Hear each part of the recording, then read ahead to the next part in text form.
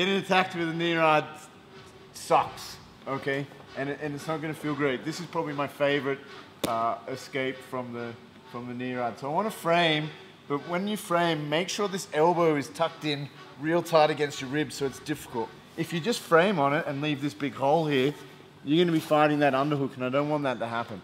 So that's really important, the detail is to actually squeeze your lats and your elbow in and then frame on his leg, okay? I wanna bring my hips in nice and tight so when I bump him, I actually get room to come back on the single leg. So I'm gonna do a really nice bridge now and try and throw him in this direction. Boom. Once I get there, I'm low on the calf. If I can take the heel now, my head real tight, I can just come up into the single leg. I can come straight up into the single leg, okay? And I have a bunch of cool takedowns from here. So, you know, maybe you could just step, circle down and take that leg, but you got a bunch of cool takedowns from there anyway. We're not getting knee ridden anymore, which is really important.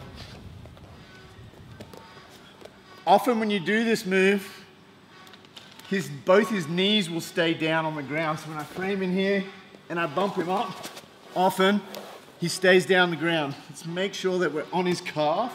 So when he tries to circle this way, it's tough. If you're on his thigh, he's gonna be able to circle.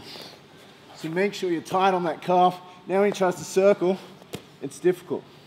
All I gotta do now is drive, and I wanna knee tap him. So I'm gonna drive, well, knee tap, come around, okay?